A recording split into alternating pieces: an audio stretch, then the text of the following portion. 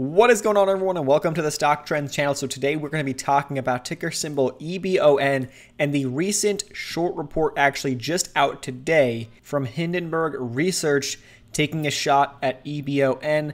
We're going to dive through the report, the tweet thread, and then we're going to dive into the chart like we always like to do here on the channel, talk about technical analysis and actually why it fell to a pretty important level, and if that level could hold up as support. We'll have to see how things progress. That said, make sure you're staying tuned for that portion of the video. We're going to dive through the report first, and then we'll get into technical analysis. So if you want to just dive into the technical analysis, skip about midway through the video, and we should be at that point.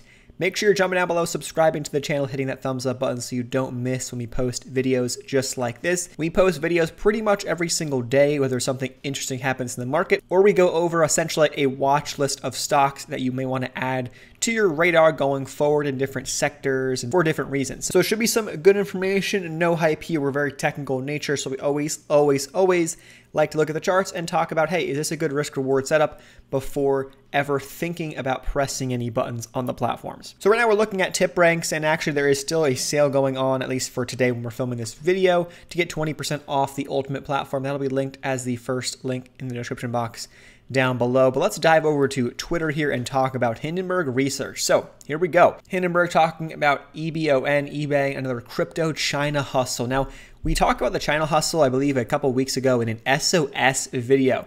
All we did in that video was go through the report, talk about the red flags that Hindenburg has raised for SOS, and people took that the wrong way. This is not a biased approach. We're going to be going through what they're saying here in this report, what they're bringing up as red flags, so that you're someone who's more aware of what's going on here if you're invested into EBON, or if you're not and you're looking to get in on a potential short squeeze or something along those lines. That certainly could happen. But if you take a look at SOS has been falling off, and SOS just did an offering recently. SOS, honestly, at least as of now, price action wise, Hindenburg has gotten that one correct. But with that said, there are plenty of other examples of Hindenburg being absolutely dead wrong on a lot of their callouts, so take it with a grain of salt. Now, we can actually, if you want to go here and click on their actual link, you can actually dive through a more written out on the website. It's kind of boring because there's less pictures and it's small font. So we'll go through the Twitter thread here. Of course, I'd recommend diving a little bit deeper if you would like to. So here we go. EBON is a China-based crypto company that has raised over $374 million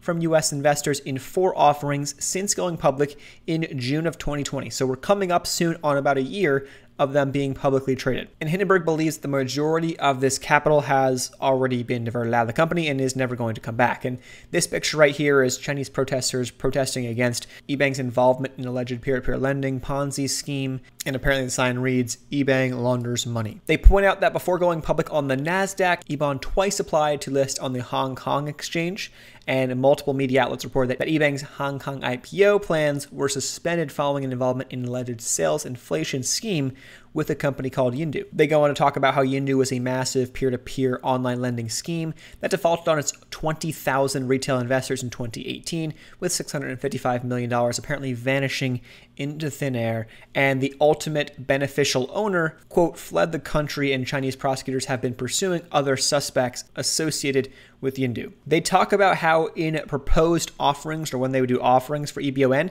they went through and what EBON said, hey, we're going to use this much money for this and for this. And what they're saying here in this next piece is that while they said that they would use the majority of its capital raises to develop and benefit its business operations, they discovered that they directed a lot of that cash out of the company through a series of opaque deals with insiders and questionable counterparties. Now, of course, that is suspect to whatever you want to consider a questionable counterparty. On top of that, EBON directed over $103 million, representing $11 million more than its entire IPO proceeds, into bonds linked to the U.S. underwriter AMTD, which has a track record including fraud, self-dealing allegations, and listings that have subsequently imploded.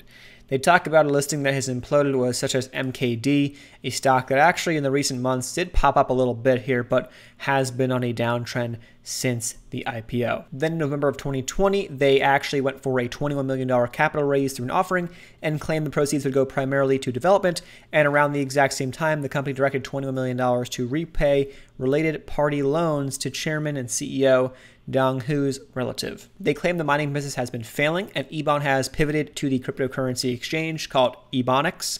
Now, when they announced this exchange, it added about $922 million in market cap to EBON. This actually was also just came out in a press release the other day, and EBON came out with their exchange, and Hindenburg's research here are their findings, and it looks remarkably similar to Blue Helix, a popular exchange. Now, take a look at this.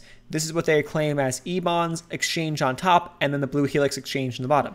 They claim it looks very, very similar. There are certainly its differences. Of course, I mean, you can edit a page, you can edit things for sure. The reason why they claim this, though, is because when you dive into some of the source code, they actually end up finding Blue Helix code, and so that raised some questions or some concerns through that. And they wrap it up here with EBON has got another cautionary tale for inexperienced investors. As common with other Chinese-based schemes, the company will likely keep selling shares as long as the investors are willing to keep buying them.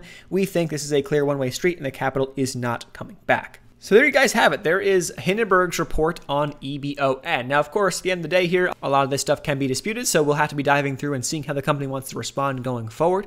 We're sticking tuned to that. Of course, SOS came out with a brief response right after the Hindenburg report. Going forward, the reason we dive into the Webull chart right here is because take a look at this. We drew this line right in here just to kind of indicate a potential uptrend that was forming here with the bottom of these candles here on the daily chart. And why it's important is because guess where we fell to today? This was not an offering, so we had a dip down to the downside based on this report because it came out in the pre-market hours. And the stock fell down here and it actually recovered quite nicely intraday to a degree. If we take a look at the 1 minute chart, how did it do? Well, it dipped down here in the pre-market hours, fell down to actually sub $5, and then recovered up and finished the day over $5.50. So not a terrible day, or at least an intraday play if you're someone who is looking for a trade intraday. Obviously, we'll see how this progresses going forward. We have a gap up here towards about 625 or so, indicated by this open space on the chart. That's a gap. Potentially those gaps can get filled. And going forward, we have this line drawn across right here as a potential support resistance line, a key level to watch, $7 is a key level to watch going forward for EBON. So it does look, if this uptrend can hold, EBON has, that kind of range up towards 7, over 7, things get interesting. The reason why we're talking about this right now and why, over 7 could be a possibility is simply because of the crypto space. Many times you'll see that it doesn't necessarily matter when you're talking about a lot of these, companies, these penny stocks or these small cap stocks, it doesn't necessarily matter, the backing of the company. People will trade anything they can just to make a few dollars. And so you can see a lot of these spikes. And if you're someone who's familiar with the small cap penny stock space, yeah, I mean, these spikes happen all the time. And if you're involved in these spikes, you don't actually care about the longevity of the company. You're here to make money now. You're not here to be around for the next 6 years on this company most of the time, right? However, some like to go into long-term investing on a lot of these stocks, and sometimes you hit some massive home runs, and other times, a lot of them are duds. And so it's kind of just a numbers game to some degree. Also, a lot of heavy due diligence that needs to be done, especially with a Chinese company, where there, to a degree, are limits to what we know about what is actually going on behind the scenes. So that said, I want to mention Bitcoin really quick. Look at Bitcoin as of late past couple of days. We can see that Bitcoin had this downtrend, breaking out of this downtrend, pushing to the upside as of right now. We'll see if Bitcoin can get back up over 60K. It seems like 60,000 is a pretty strong resistance point on Bitcoin, at least as of right now, but it is holding up here over that 56, 57,000 pretty well. So it's currently sitting at 58.2. We'll see how this progresses going forward. Definitely in the past has correlated to Bitcoin pushing on up and breaking out to new highs, which we saw by some of these spikes back in here when Bitcoin was making its highs up over 60,000.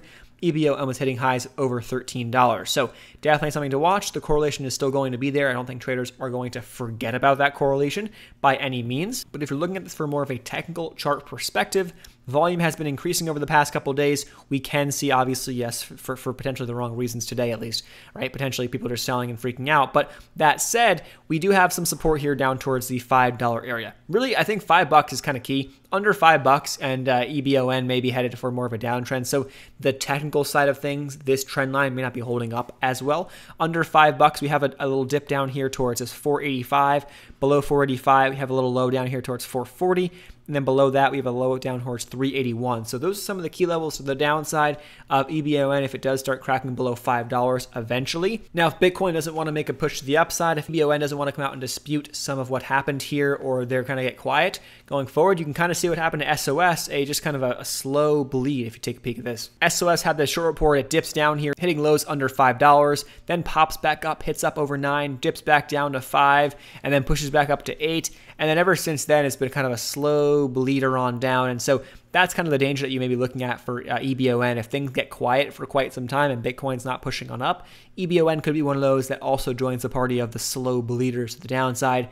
That's something to just be aware of going forward. So hopefully that's helpful. Hopefully you got something out of this video. In terms of upside, I would look for that 625, then $7. Over $7, if it can get back over $7 and hold over that level, that would be pretty solid. Then I would be looking up towards 8, 9, 10 as the next targets. I think there's some significant resistance up over 8, from 8 to 9. We have a lot of these wicks from the past couple of months in that $8 to $9 range. So that's definitely going to be a pretty strong resistance to have to grind through. But if it gets through that, we can see a pretty big short squeeze, obviously, because now there's probably a lot of shorts in this stock with this new short report. So take it with a grain of salt. Hopefully it was helpful. If you got something out of the video, make sure to jump down below, subscribe to the channel, hit that thumbs up button. Thank you guys so much for tuning in. Don't forget to grab 2 free stocks with the Webull platform, which is right here. We use it here every single day in all of our videos. And also that first link in the description box will be for tip ranks. Get 20% off of the ultimate platform.